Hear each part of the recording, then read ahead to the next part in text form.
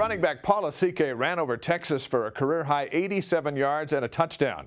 His power surprised the Longhorns. But as BYU TV's Jake Edmonds reports, this All-American rugby star has been running through people for a long time. How do you go from here there is Lasike to here? There's Lasike with a catch and run. For BYU running back Lasike, all it took was an LDS mission to the heart of football country, Alabama. Down there, everyone's just all about football, man, and then that's when I realized it was just huge. So huge, Lasike decided to give the American sport a try. And when he came back, you know, he had the same dream, basically, to try the football as well. So we went back over to the football office. As they say, the rest is history. Lasike grew up in New Zealand, a country where rugby is king.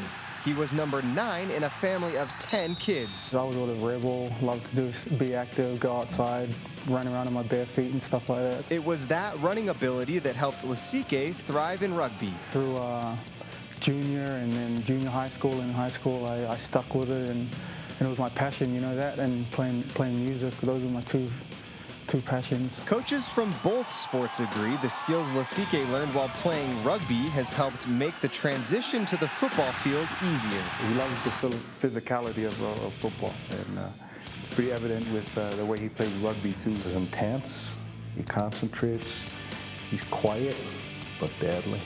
Attributes he's been able to showcase during the last 2 football seasons.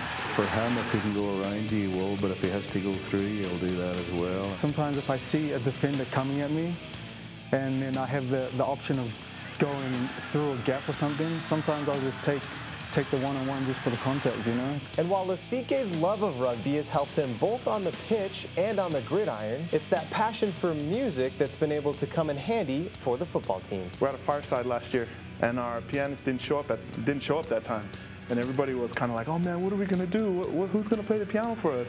Lo and behold, Lasike jumps on the piano, no notes, no nothing, straight from memory, starts playing his Army of Hilleman, and it was sweet. The BYU rugby season starts back up in January, but for now, Lasike's focused squarely on making waves for the football team and maybe helping out with a few firesides. Jake Edmonds, BYU TV Sports.